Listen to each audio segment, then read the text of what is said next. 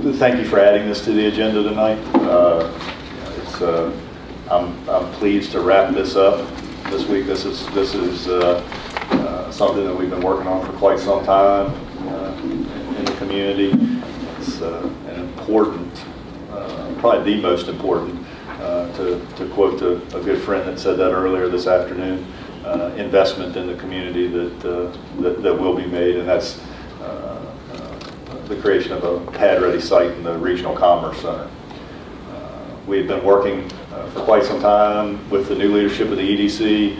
Mr. Griffith has really driven this project. He deserves all the credit for getting it here to the finish line. There's some people that work behind the scenes to navigate the process, but Mr. Griffith has been the driving force between getting this to a reality. So reconfigured EDC, working with the IDA, utilizing your joint revenue sharing agreement with the City of Covington, have come up with plans in the Commerce Center, working with Covington to develop a 35-acre graded pad and a 50-acre graded site and a total of 105 acres that the county currently owns. You've already approved the transfer of that property from the county to the IDA. Those documents will be signed as part of the financing agreement that transfers that acreage. We're able to work with a local bank, Highlands Community Bank, to secure financing for the project up to $2.2 million to complete the improvements for 10 years. Note with Highlands Community Bank at interest-only payments, should you choose as an option for the first 10 years. If we don't land somebody in the Commerce Center, that's negotiable to extend those interest-only payments.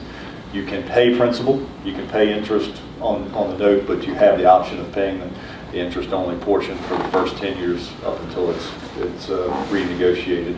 Highlands Community Bank, working with the EDC members and the IDA members, wanted to be a part of the project, saw the value of the investment in the community, and there was a lot of work to make it a completely local project from the two localities working together, your volunteer boards, and also the bank putting it together. You do have money appropriated in your budget this year to cover the first year of debt service for the project.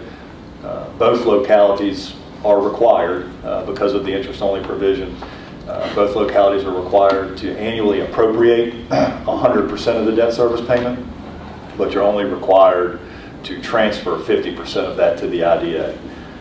And that's in place as a default provision for the bank if for some reason there is an issue with one or other localities not being able to make the interest-only payment in a given year, or the principal and interest-only payment in a given year. You do have the option to pay your 50% of the debt, or if there is another provision, all of the debt off with no prepayment penalty. So you could, in theory, utilize your fund balance if necessary.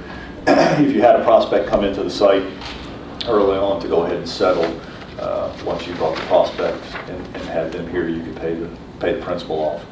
Be happy to answer any questions. The IDA Board of Directors met this afternoon and approved the financing agreement. The City of Covington will meet on July 13th and consider the same, and then the effectively Timmons, who's been engaged by the IDA, who they do specialize in economic development, site development work across the Commonwealth, can begin work July 14th. Be happy to answer any questions, and we certainly would appreciate your consideration of it this evening and recommend approval. I thank everybody for being involved. Thank you, John, for the hard work you did with it. And with that, that's all I have other than a motion. I have a motion by Mr. Griffin. Second. Second by Ms. Vanderstock. Melissa. Mr. Bennett. Before I vote, I would like to state that John is exactly right.